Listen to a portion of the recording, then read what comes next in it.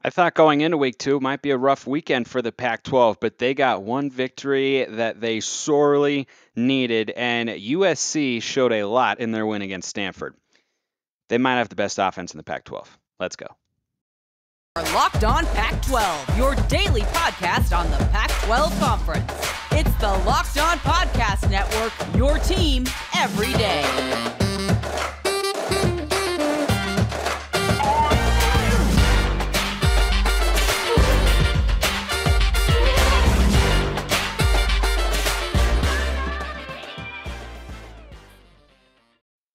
Welcome, everybody, to another episode of Locked On Pac-12. I'm your host, Spencer McLaughlin, D1 play-by-play broadcaster. Thank you for making this your first listen or your first view of the day. Part of the Locked On Podcast Network, your number one source to stay up to date with the Conference of Champions, which is why, if you have not already, please like, comment, subscribe. Wherever you're listening to or watching this show, we're getting ever closer to 1,000 subscriptions on the YouTube channel, which I greatly appreciate. And today's episode is brought to you by Underdog Fantasy. Sign up on UnderdogFantasy.com with the promo code LOCKEDON, 2 words, and get your first deposit doubled up to $100. There were highs, there were lows, there were some in-between areas for our beloved Conference of Champions over the weekend, and we're going to get to all of them as we will every Monday throughout the season. We've got winners, we've got losers, and we've got a lot of in-between. Everybody gets a distinction here after their games, and let's start with one of the biggest winners over the weekend, and that was USC. Question going in, yeah, you looked really good against Rice. How are you going to perform against a Power 5 school? That offense is ridiculous. They are performing at a very high level. I think higher, frankly, than maybe some USC fans expected. Maybe their expectations were higher than mine. I thought they would be good. It's not that they are more explosive than I thought. It's how efficiently they operate. They're not turning the ball over. They don't have a whole lot of negative plays. The play calling is very smart and intuitive. Now, Lincoln Riley and Caleb Williams are clearly on the same page. They were talking about that a lot on the broadcast over the weekend, Reese Davis and Kirk Herbstreit, and I think they were pretty right about that because Caleb Williams has this offense absolutely humming. And I think there are some good offenses in the Pac-12. Utah's, for the most part, has looked pretty good. They drubbed Southern Utah, an FCS school that is, not on the same footing as them whatsoever. 73-7, so not too telling. But overall, I think their offense has looked good. UCLA can score a lot of points as well. Oregon State led the Pac-12 in yards per play in 2021, for those of you who did not know it, about 6.4 per. But USC has just got so many weapons. Brendan Rice, the Colorado transfer. The Rating Biletnikoff winner, Jordan Addison. Mario Williams comes over from Oklahoma. They've got Terrell Bynum, who came down from Washington as well. The running backs, Austin Jones, Travis Dye, both look really, really good. And they showed up the way you expected them to against a Power 5 or opponent, or at least the way USC fans were expecting and wanting them to against Stanford. They were firing on all cylinders. There's no other way to look at that offense other than saying, yeah, that looks like the best one in the Pac-12. I think Utah might be close, even though schematically they're very different. But the athletes that the Trojans have, the way they all get involved, too. I mean, you see Rice making a catch, and Addison's involved, and Williams is making plays, and the running backs are there. Lincoln Riley distributing the ball, and Caleb Williams facilitating as the head man for that offense, too, is really, really impressive this early in the season. And it makes USC a really scary team for everybody in the Pac-12 because you just don't know how you're going to stop them. I don't know who's going to be able to slow them down first. They're not going to score this way in every single game, but they could be pretty darn close. And I just say that because it's really hard for an offense to perform at that level, even Lincoln Riley's teams, every single week as you go throughout the course of a season. But they have an opportunity. They're number 7. They're the highest ranked team in the Pac-12 right now. They have a schedule that would allow them, although Notre Dame now is not going to be as good of a win unless they really turn their season around. Cal gets them this week. Might be a Pac-12 prime pick. We'll have to just kind of wait and see how all those lines shape out and such. But they've got a schedule that I think is good enough to where if they ran the table, they would get in. But I've shifted my perception slightly about the offense. I'm like, okay, that's better sooner than I thought, right? This is what I expected USC to look like offensively at the end of the year, but they're clicking right now, and it looks quite good, and they showed it against a Pac-12 school, so I can say it with a lot more confidence than after week 1 against Rice. The other question I had about USC coming into the year was, how do you adjust with continuity? But the biggest one really was, what's the defense going to be like? And Stanford made this game a little closer than it was at the end. USC is forcing turnovers at a ridiculous rate right now. I don't know how sustainable that is. Stanford gave them a fumble. Well, I mean, it was a good hit by the Trojans, but Stanford fumbled inside the red zone, threw an interception. McKee had another interception. That game could have been a lot closer. I think you have to feel mildly encouraged if you're Stanford with the way the team played. You just have to execute better in the red zone. They got down there and were just completely stuck. But that new RPO approach, it was interesting. I hadn't really seen anything like that before, and they waited to pull it out against USC. They were not able to execute in key moments, which is why the game got away from them a little bit. But that USC defense is still got a ways to go. And I think Trojan fans saw that over the weekend against Stanford. E.J. Smith had a lot of room to run, and there were a lot of big plays, and Stanford moved the ball, and it's not the most explosive offense USC is going to play this year. We'll see if they can make adjustments and improve as the year goes on, but I think USC right now, they've got the best offense in the Pac-12. I still think Utah is the best team because I trust that defense to come up with a play more than USC's. I know the Trojans have been forcing a lot of turnovers, but there is an element of randomness to turnovers statistically, and you can't keep forcing them at this rate. They've been making plays to their credit, and transfers like Shane Lee have been active. Mekhi Blackman had an interception in the end zone on 4th and goal against Stanford over the weekend. They've had guys step up when they've needed them to, but I don't think you can force 3 to 4 turnovers a game, however many they're averaging, with a couple pick sixes through the first couple weeks throughout the course of a 12-13 game season. It's just not a sustainable model. They've got to be able to improve on that side of the ball on a play-to-play basis, but if they can, then yes, they very well could win the Pac-12 this year because their offense doesn't look like it's going to get any worse. And barring an injury to Caleb Williams, that thing is going to just keep churning out points and yards like the machine that it looks like right now. Just no lost momentum there. The other big winner from the weekend in the Pac-12, Washington State. How about this win by Jake Dickert and the Cougars? I didn't think they'd win it coming into this season. I didn't think they would win it going into last week because they just did not look very sharp week 1 against Idaho, and I understand that, right? I wasn't panic time. I'm saying, look, Cam Ward needs time. Jake Dickert's still a relatively new coach. You got a new offensive coordinator. Might just need time to really get things humming. But we have to perceptually change how we look at Washington State. All of us as Pac-12 fans. Because for a long time, they were a bottom dweller. Mike Leach gets there, turns it around, makes them relevant, competitive, an 11-win season in 2018, had them as high as 8th nationally, I believe, in the college football playoff rankings when they were 10-1 going into the Apple Cup and lost to a Chris Peterson Washington team that went on to win the Pac-12 championship. We have to change how we think of Washington State because when all that happened with Mike Leach, they were doing what Mike Leach did on Saturday night down in Tucson. Throw the ball around the field a million times, score a bunch of points, air it out, and just try to win shootouts and just outscore your opponent, right? On the offensive side, this is a defensively driven team. Jake Dickert was a defensive coordinator. He was the interim head coach. He's now the full-time head coach, and his team is taking on the personality of their head coach. And I've liked him for a while. I've sung his praises here on the show.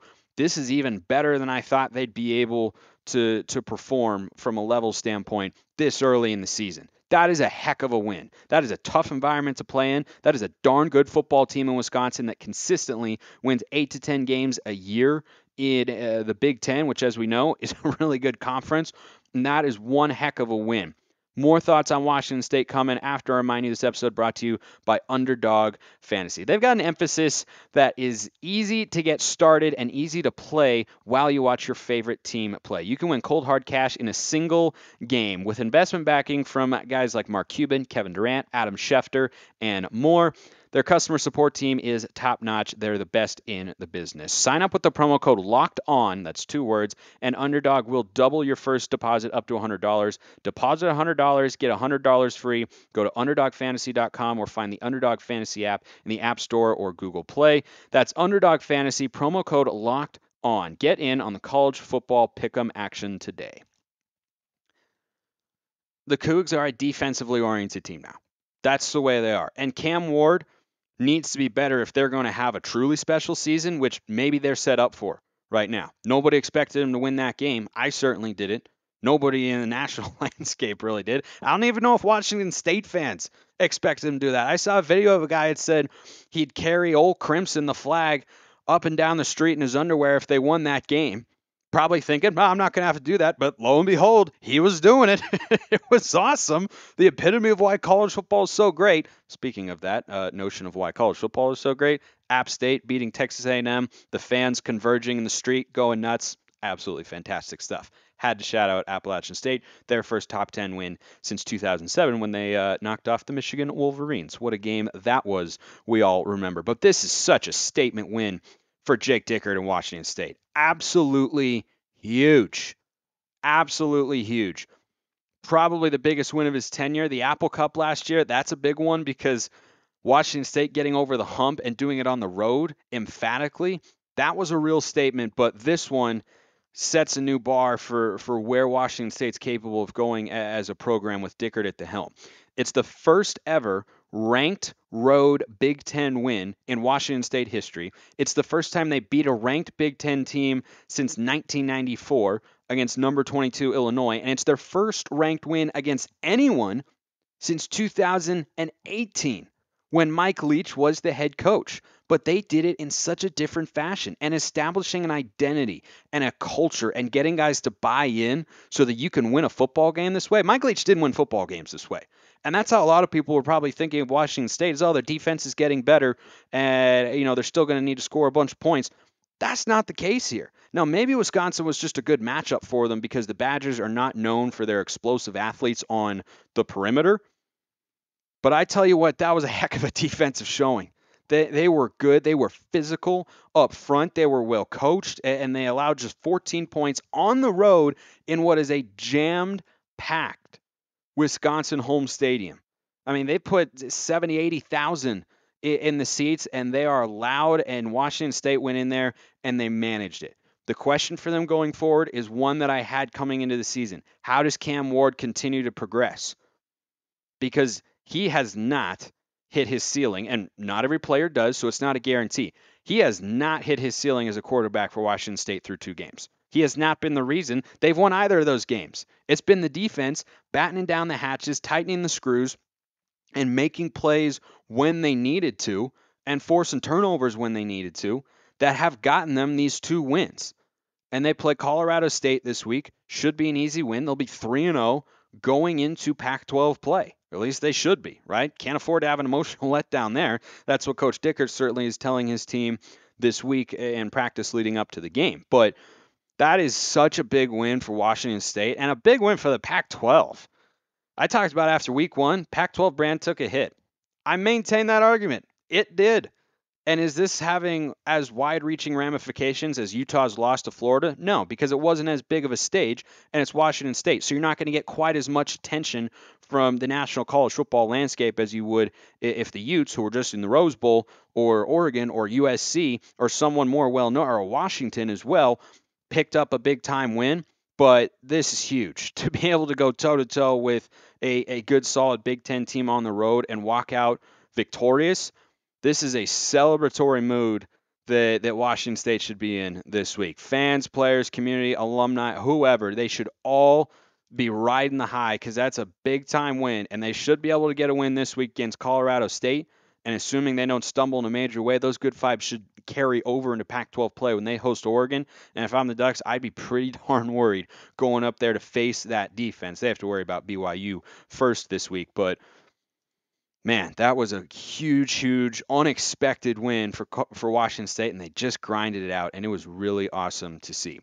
The third winner of 4 over the weekend in the Pac-12, the Oregon State Beavers. I stayed up. I'm on Mountain Time. I'm currently based in the state of Utah. Past midnight watching this game, and Oregon State really tried to give it away. they did. It was kind of teetering. It was back and forth. It was a great football game. It was a really, really good football game. And Oregon State got it done.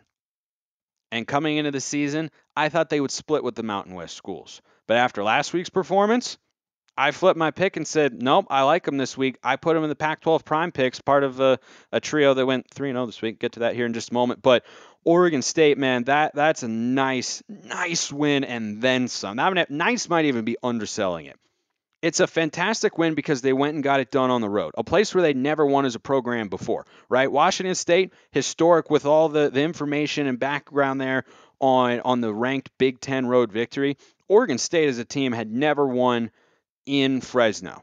They go down, beat a good Fresno State team that is a good Mountain West opponent, has got a Power 5 capable quarterback in Jake Haener, who originally was at Washington. I thought he would come up with Kalen DeBoer. I was surprised when he didn't, but I've always liked him. That guy is an absolute baller. And the Oregon State defense faltered a little bit at times and kind of, leaked back into some old habits that we saw a season ago when Tim Tibesar was still the defensive coordinator. But it was Chance Nolan on the offense that came through. And who else would finish this game for the Beavs but the best all-around college football player in the conference, and that's Jack Coletto. Guy plays linebacker, comes in as a Wildcat quarterback, and Jonathan Smith, how about the guts and the trust that Jonathan Smith has and has in his team to make that call? You get a pass interference in the end zone, 3 seconds left, ball at the 2-yard line, you're down by 3. There are a lot of coaches in college football that would kick that field goal and take overtime when you're on the road. But Jonathan Smith said, you know what? I trust my offensive coordinator, Brian Lindgren, who's really smart, and I trust our guys to go out there and execute. And we got one play to win the game, and it's in our control right now. And we can determine who wins right here, right now. And there was a little chess match with Jeff Tedford, the head coach for Fresno State, on the other side, with the timeouts going back and forth. And Jonathan Smith sends his guys out there. Coletto powers it in. And the Beavs won an absolute thriller down in Fresno. Great start to the year. They've got Montana State, which is not an FCS team you want to sleep on, but with the way Oregon State is playing right now, they're going to be at home. I have no doubts about them this weekend. They are not on upset alert whatsoever. Chance Nolan, maybe not his best game, right? He finished strong, played well when he needed to. But the offensive line, the running game was really strong. They got Musgrave involved late in the game. The Beavs have got to clean up the drops. That has been a recurring theme through the first couple of weeks. But that's an upside, really, if you're an Oregon State fan.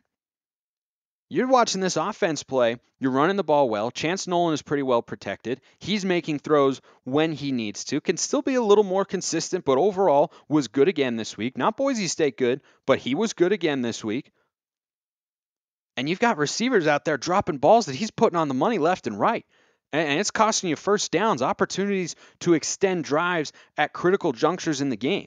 If they clean that up, the offense can take even another step forward potentially. And Oregon State, an unquestioned winner of the weekend. It was those three teams really stood out above the rest, and why they get the full-on winners distinction here on Locked On Pac-12. Washington State, historic win. Oregon State, historic win. And USC, that offense is just going to be really hard to stop. It is going to be a problem for everybody in the Pac-12 this year, as Stanford learned. And, they've got some solid players on the back end. Caillou Blue Kelly, all Pac-12 caliber corner. Not enough. You got to have a lot of depth in your secondary, and your pass rush has got to be able to pressure Caleb Williams consistently, make him uncomfortable. Nobody's done that yet, and we'll see what Fresno State's got in store for the Trojans this week in LA. But minus 14, that might make it into the Pac-12 prime picks, because I think USC could roll in that one after Fresno State got a gut punch in a game that they had won. They led late. Oregon State came right down the field with Chance Nolan and was able to execute. And that just feels like one of those games for the Beavs that they would have lost over the last couple of seasons, right? They would have found a way to give it away. And it looked like there was a time when that was going to happen. When they allowed the big 40-yard reception and then the touchdown, it felt like that was maybe the opportunity where Oregon State fans were going to have some horrible flashbacks and negative deja vu of like, oh gosh, this again, we're just barely going to lose. But this time it feels a lot different, and the Bees got it done in a big way.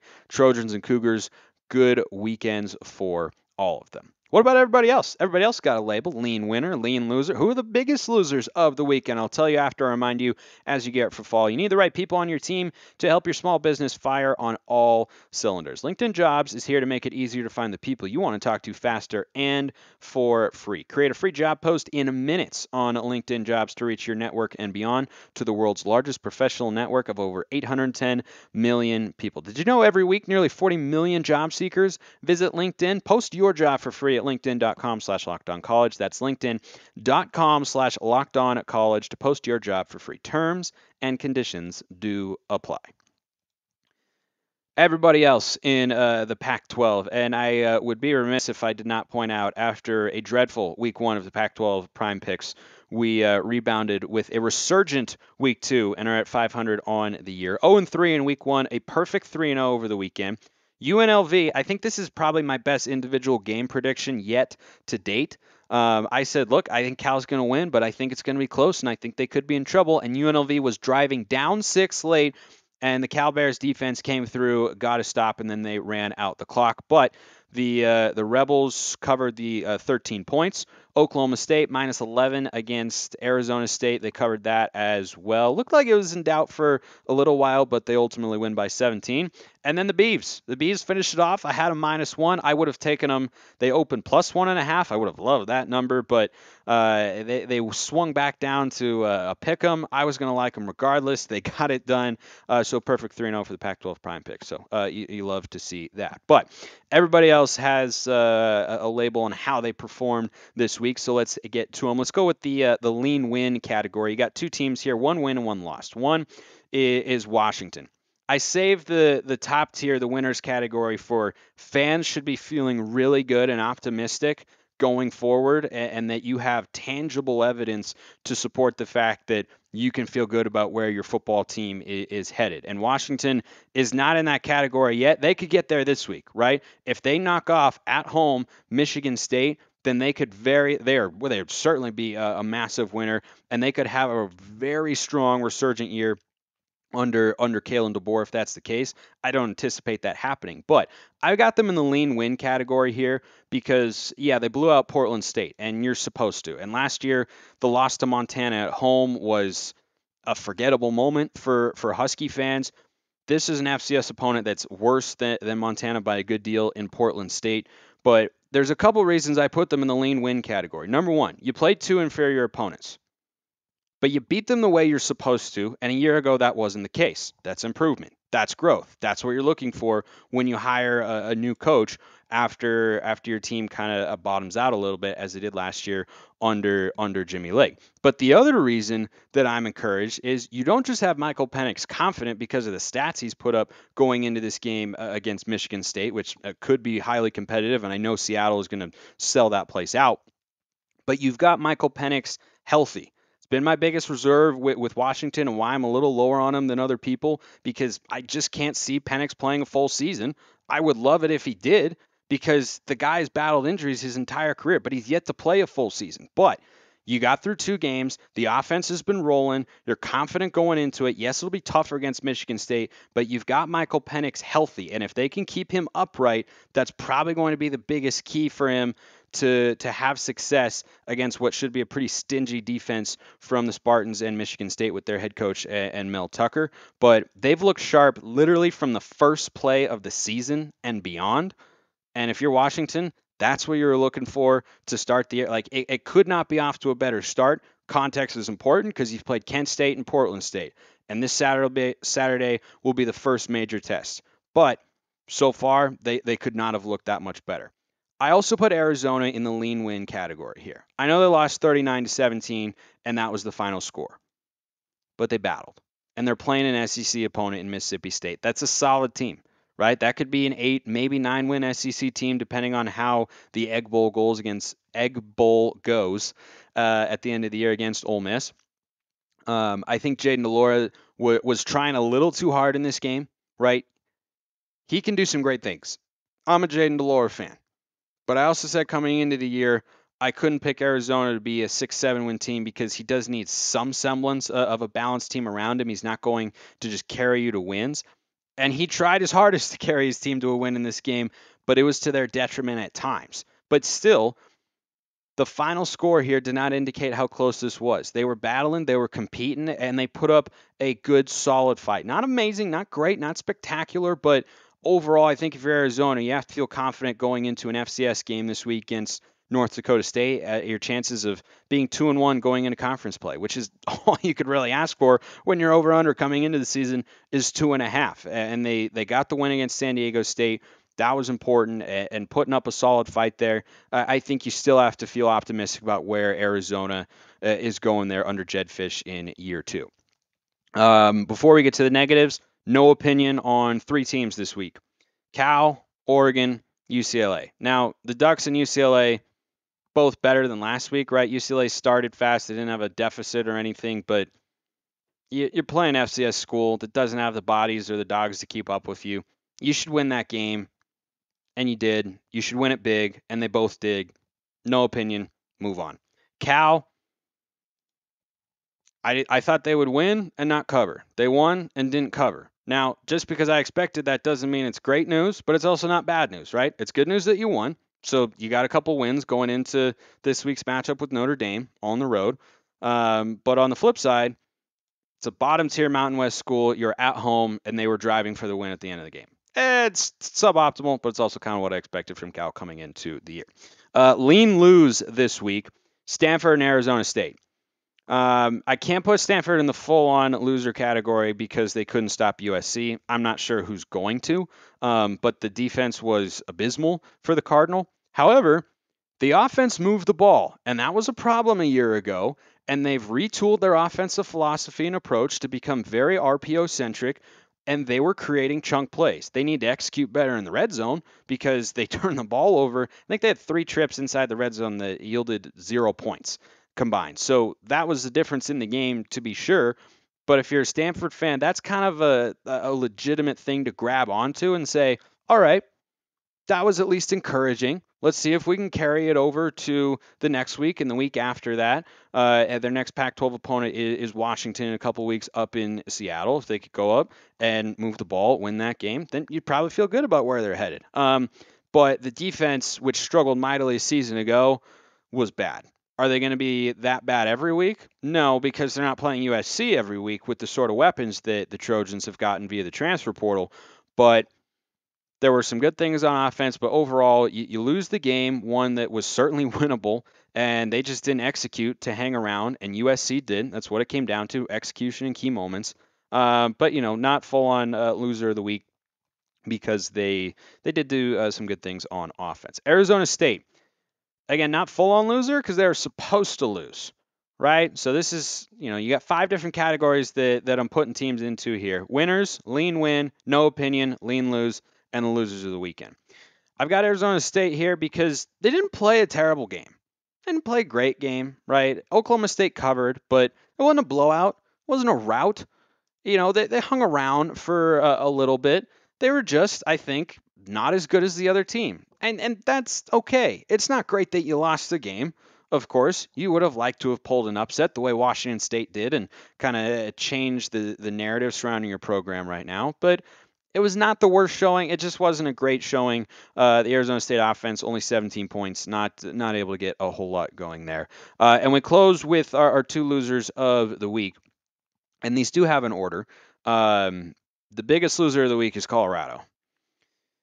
That seat underneath Karl Dorrell is heating up on a weekly basis. And coming into the year, I was inclined to say, look, even if this year goes poorly, if you win 3 games or so, then, and I only thought they would win 1.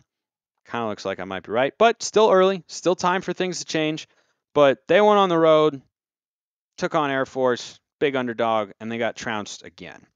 And I was inclined coming into the year to give him time, say, new offensive staff, give them 2 seasons, see if they can show some signs, but they're just showing no signs of life right now. And if they they're a 26.5, 27.5 point underdog right now as I record this on Sunday afternoon against Minnesota on the road. They will lose that game. Might be another blowout, and if it is, the pressure might intensify there. They could do well, or Karl Dorrell could do himself a couple favors by having a strong showing over there in Minnesota against PJ Fleck. I don't see that. But finally, Who am I leaving out? Oh, yeah, that's right. Utah. Yeah, Utah a loser this week. I know they won on the field, but that doesn't mean you're automatically a winner, and losing doesn't mean you're automatically a loser. This week here on Locked On Pac-12, why is Florida a loser, you ask, when they won 73-7, and they beat the bejesus out of Southern Utah, a game that I was calling for the Thunderbirds on the radio, doing some color commentary there. Why would Utah be a loser? Because Florida lost. They lost to number 20 Kentucky, a good solid team, but that doesn't bode well for how Florida is going to perform the rest of the year. And I said after the loss in week 1 for the Utes down in Gainesville, every Utah fan needed to be a Florida fan. And Florida lost. So does that mean that it's over for Utah? No. The Gators could still, turn it on and finish 9-3 in the regular season or 8-4. But if you're not able to beat Kentucky, that's kind of an upstart on the rise SEC team or so. How many other wins is Florida going to have on their schedule? And if they have 6 or 7 wins again, then it's a really bad look for Utah. So every time Florida loses, it's a loss for Utah because they lost that game, or else it wouldn't matter as much. But unfortunately for the Utes, it does. Appreciate everyone listening. See you next time, and have a wonderful rest of your day.